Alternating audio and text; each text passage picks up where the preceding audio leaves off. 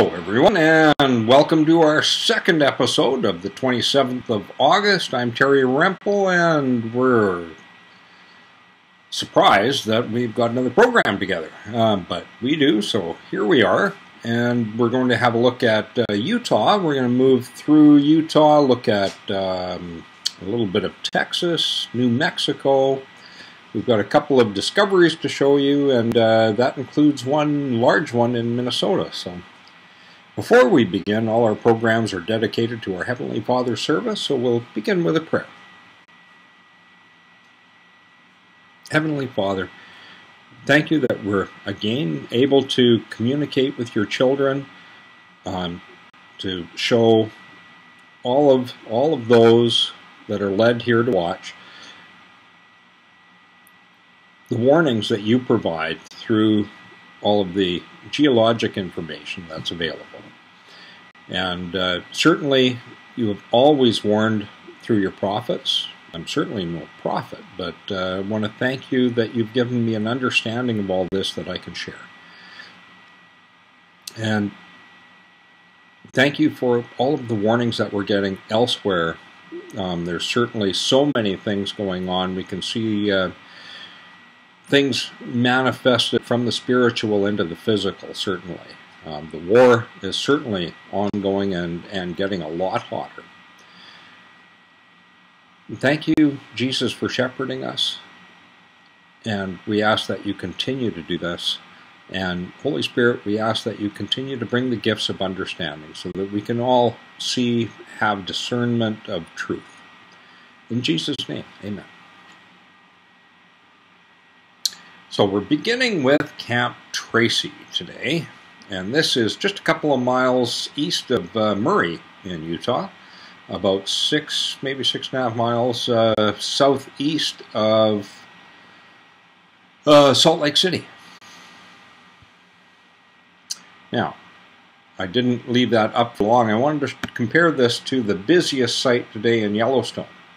So this is southeast Yellowstone, south of the East Gate, and this is the busiest site for the day, or pretty close to it.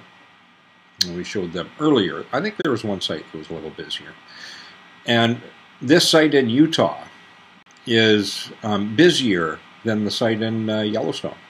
Very comparable types of activity, but this one's busier in Utah. Utah is busier right now than Yellowstone, any of the Yellowstone sites. I just went through them today.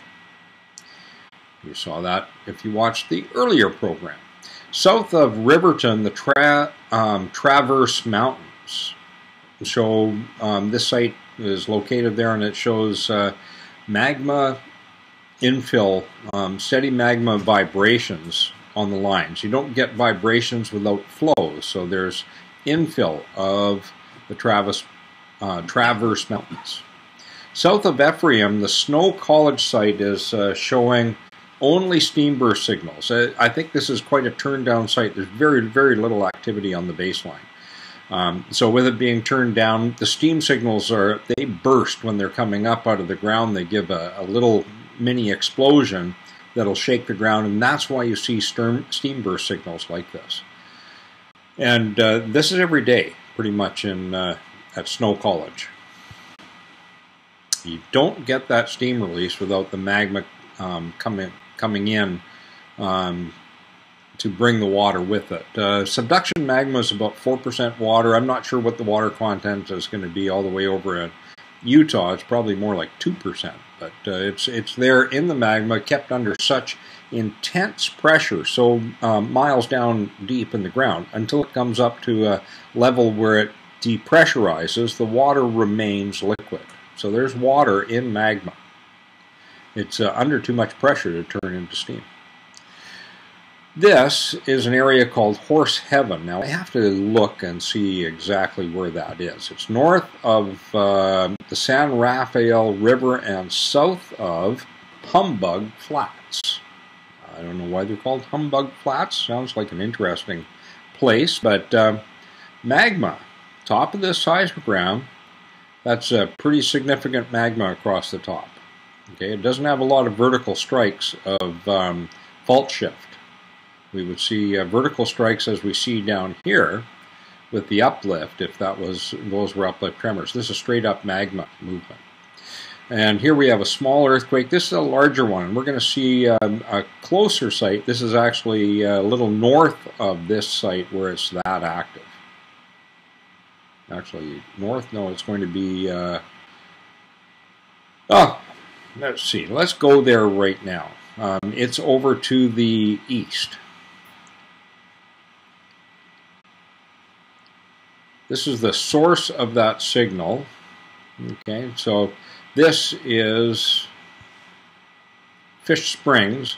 It's about 13 miles south of the Dugway Proving Grounds, and I believe the lower portion, the Proving Ground portion, is not for ordnance, and this does not have the shape of an ordnance signature or an explosive device. This has a funnel shape coming out of the back end of it, which is not found in explosives. So this is not an explosion, this is an earthquake. And that's in the 4.2 range. We see it also here south of Fish Springs at Pine Spring. Pine Spring in Utah. And there are other ones we don't see it at, but it's picked up really well. This is a long ways east. An awfully long ways east. Horse Heaven is central Utah, picking up a good signal here. There's a lot of tremors on this page as well. This is a well set up site. It's at the correct amplitude. The Curly Ranch is south and east of the Horse Heaven site, and it shows very, very significant uplift tremors. That's what these are down at the bottom. They're so large that the computer is marking them off for the seismologist's attention. So a lot of fault shift tremors up top, but we're having deep magma movement. You can see just little bits of it on the line. It doesn't stand out well. And we see associated tremors, but there's significant magma infill down deep to get this level of uplift tremoring. That looks like massive earthquake activity. It's not. It's uplift. Uplift expends its energy upwards. It has to be fairly near the site at the Curly Ranch in order to generate this large of a signal. Henry Mountain is also pretty active. Now you notice Henry Mountain, we're down in the south, we're not picking up that earthquake that's right in this area that we saw up at Horse Heaven, and we know it comes from near Fish Springs. So this didn't propagate well to the south. It propagated well east and west, which gives us an indication of the force direction, and also it gives us an indication of the fault's direction. This is Little Creek.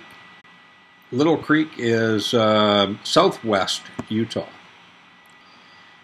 And again, down in the south, we're not seeing that large earthquake in here. This may be it right here.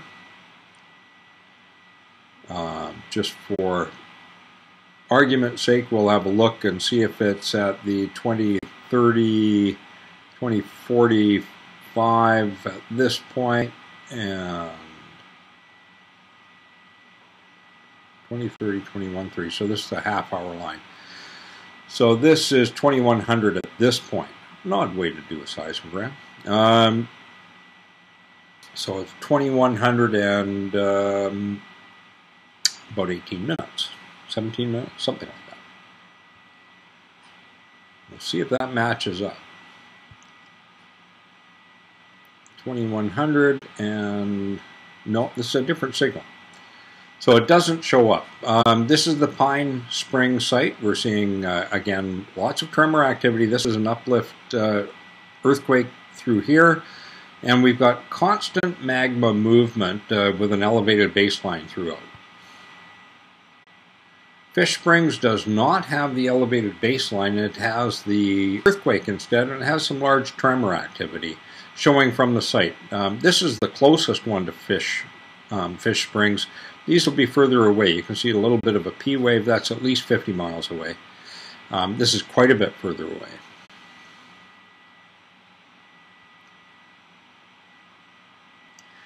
VLF waves. Now we're in Monahans, Texas, and I just showed this one on the 25th for the VLF waves. There was a similar set down on the bottom of the 23rd, a double set like this. I think it was 3 waves made. So Monahans, Texas has been very active at times with VLF waves. This is Pecos, Texas, showing lots of small earthquakes and tremors. And we're going to look at the source of those. That's on the 27th. Let's see how this one matches up. Signals are in green on this one. That gives us a good indication that it's not a close match. Because these ones... yes, they are. They're all in green. So this is picking up, all of these up through here are being transmitted from the dagger draw site. So we'll be having a look at that in just a moment. So the origin of most of this activity is dagger draw. This is propagation from dagger draw, showing that these are not uplift earthquakes, but these are small tectonic earthquakes, not caused by magma, but rather caused by fault movement. Short and sharp. Short and sharp will give you good propagation. This is Deming on the 24th. And I wanted to show you this, just to show you the size of the activity, and there's fault shift through here, so this is happening on the 24th, but we've got gaps in the larger signals as well. I believe from looking at these now for a number of months that the seismograms are not able to handle the size of the activity when it gets very large, and when it's largest is right in the center of the signal. So we have a gap here in the center, we have a gap here in the center, we have a gap here in the center, a big gap here in the center, and very likely it's kicking up waves that would be up about this high if they were not clipped waveform signals. You can see on this one that they're clipped on the bottom. So they're only allowing them to show to a certain size. And that's normal for some seismograms. So what we see, if we were to fill in the gaps, these are very large, large tremors, small earthquakes. That's Deming. Those should be felt, a few of those would be in the 3.0 range. Deming on the 27th, very large signal through here. That's today, of course, and significant gap. Again, we'd have waves up to here. But I believe these are uplift because they taper in, they taper out. And if they were filled in and clipped, they would look very much like the Bombay beach signals, which makes you question, are we having magma uplift with these? So is there a localized close volcano? Well, we happen to be right on a volcanic trend, so it's very likely. So that's Deming. San Antonio is more prone to fault shift activity. It doesn't show a lot of earthquake activity from this site. Lematar is not that far away, and here we're seeing some fault shift activity. I saved this one from the 23rd. It's also having some tremors up here. It's having elevated baseline activity throughout the entire seismogram, indicating that there's magma involvement up the Rio Grande River, which is absolutely logical because the Rio Grande River runs in the Rio Grande Rift. For those that are not aware, that is a spreading center in the U.S., and it's been well identified as such. I happened to run across that information recently, so I'm sharing it with you now.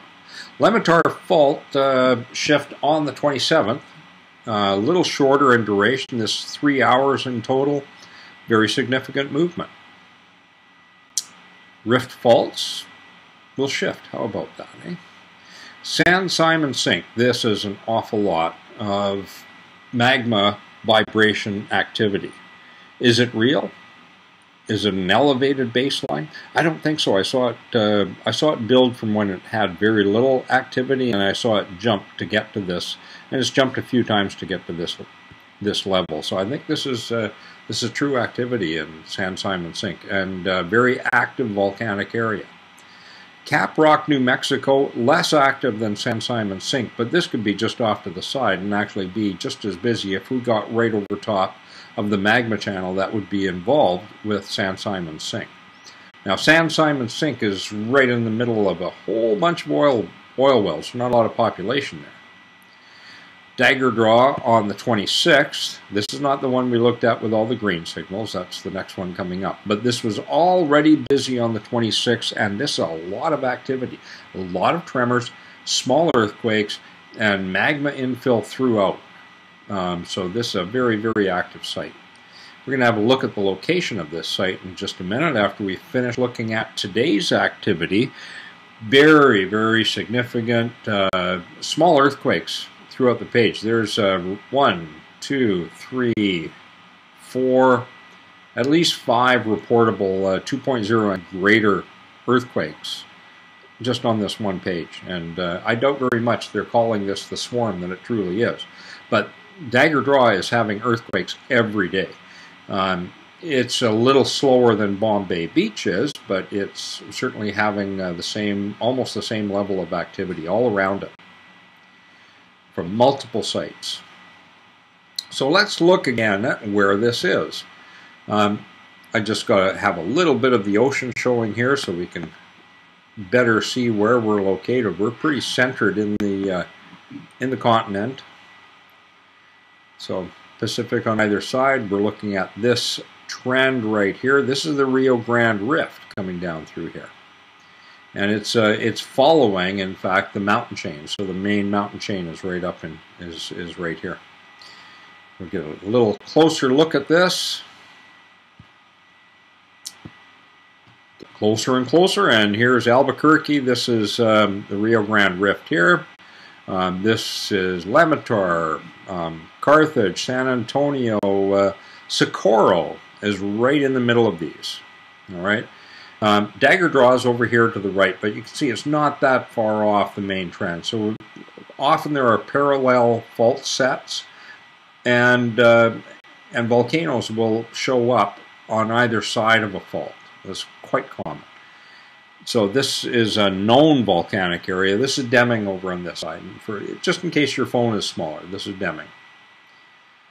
Cornudas Mountains in Texas are here right on the north border. This is the Guadalupe Mountains down here. Here's Pecos, Monahans. We'll get a little bit closer look, but the names won't be any larger. This is the Valles Caldera up here. We had a 4.2 up here on the 12th day of the 7th month, so 12th of July. And we had another 5.1 down here somewhere as well, off the map.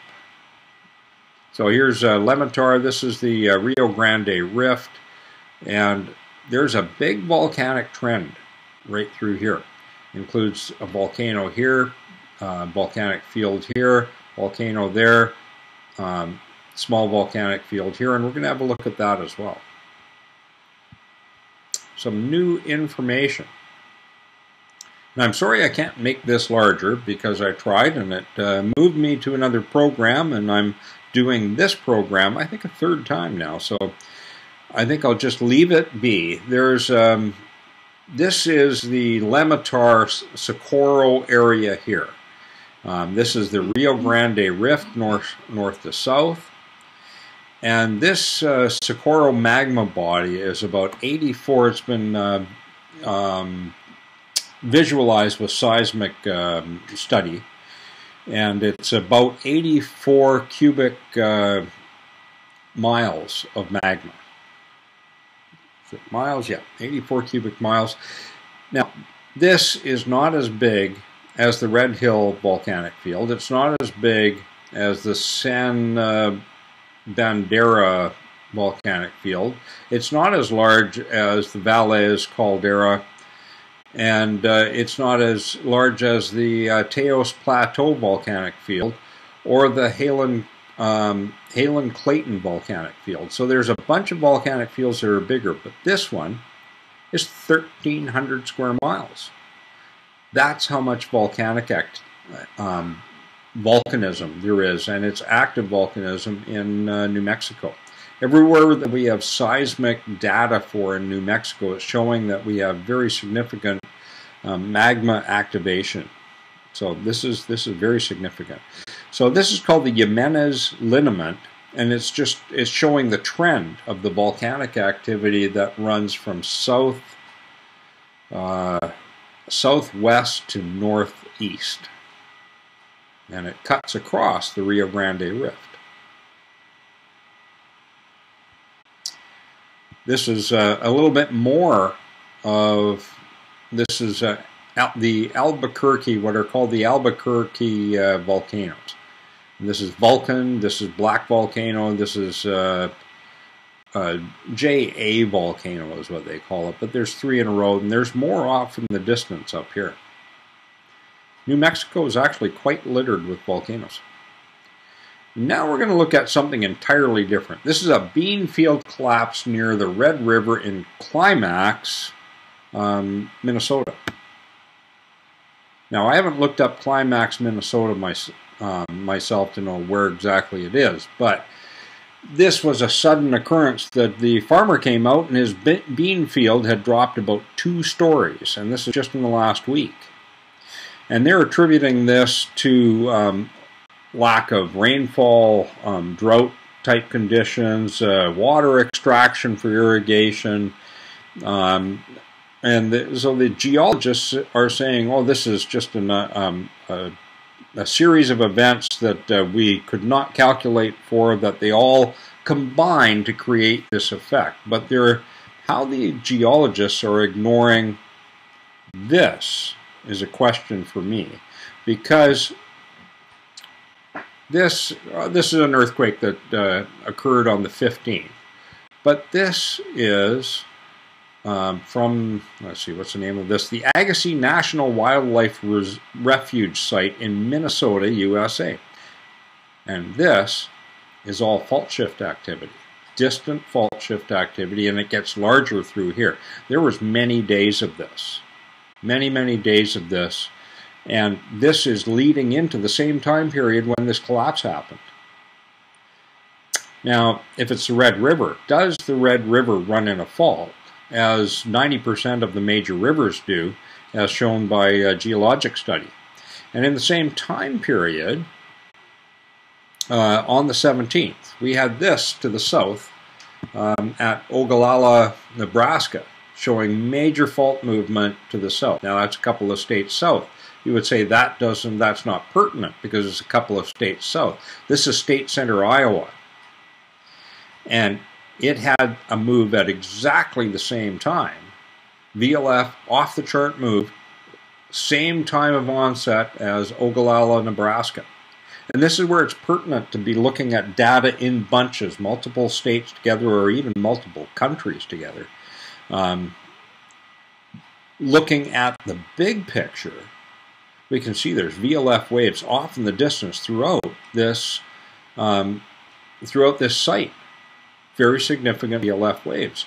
They just get close enough that they're set off in very large VLF waves. And we see them smaller down here. The earthquake in the middle is really of no consequence with what data that we're looking at. That's from across the world. But these VLF waves and all of this lighter VLF, more distant activity, that's fault shift for, if we count this up, we're looking at 1, 2, 3, 4, 5, 6, 7, 8, 9, plus this section 9.5, plus this section another half. 10 hours out of 24 hours, there's a shifting fault in Minnesota on the 17th, or I mean in Nebraska. Sorry, this is Iowa. And that's very significant. So 10 hours fault shift in Iowa, associated with a big fault shift in Nebraska, and associated with a big shift 2 days earlier in Minnesota. I didn't save all of the data. I don't save all of the data, and this isn't archived for ease of access. by the USGS. So I had some data saved, and that's where I pulled it from. Now, Sioux Falls, South Dakota is pertinent because it, for many days, for weeks actually, has shown distant VLF waves throughout the entire page. And the Red River runs more in South Dakota than it does in Minnesota. It hardly gets into Minnesota. So this is very, very significant. So, do we really think that we had 2 stories for a quarter of a mile, that we had this broad area of land drop, or did we see a fault shift and a little bit of rifting occur that allowed this land to fall? I think the geologists are ignoring the red cape in front of the bull and just walking away from the truth here. They don't want the public to know that there's this level of fault shift going on. There's cracks opening up all over the place. There's rifts for other reasons in Florida, but there's an awful lot in Arizona right now. I could bring pictures of that up as well. So there's different areas that are showing cracks appear. This is just a lot more violent. This is a big one, and I don't relate this. Consider that the Red River and other rivers on a flat plain like this will vary their course and not run necessarily. If they started in a fault, they're not going to stay on top of it. They're going to wander off to the side, and then the fault's going to reactivate wherever it is, and will often recreate the channel for the river, especially if there's a rifting involved. So things to consider. Now, I hope you've enjoyed tonight's program, found it informative, some new things to look at. If you like what we're doing, share us with your friends and give us a thumbs up on the way out. And we'll close with a blessing. Heavenly Father, we just ask that you bless and protect all of your children, all of those faithful to you. There is so much going on, and as we talked about in the beginning, in our beginning prayer, what we're seeing with the abandonment overseas of so many citizens of so many countries, and leaving them with pallets of paper, and with many millions of dollars in weaponry. It's just a great manifestation of evil. The war is fought in the spiritual, but we're seeing it manifested in the physical. This is abandoning women, children, people that have assisted others to do good. And for a short while, evil has triumphed. And so we strongly look forward to the time when you can correct these evils, our Heavenly Father, and Jesus as well. May we all move forward with blessings of understanding and continue to be diligent to seek the truth and to have awareness that there are very, very many false prophets in these times, just as there were in Jesus' times, just as there were in the times of Jezebel, when there was 950 false prophets compared to the one that stood for God. So may we all have discernment in these times. In Jesus' name, amen. And we'll look for you next time on Feed My Sheep, Earthquake Reports, and more. Bye.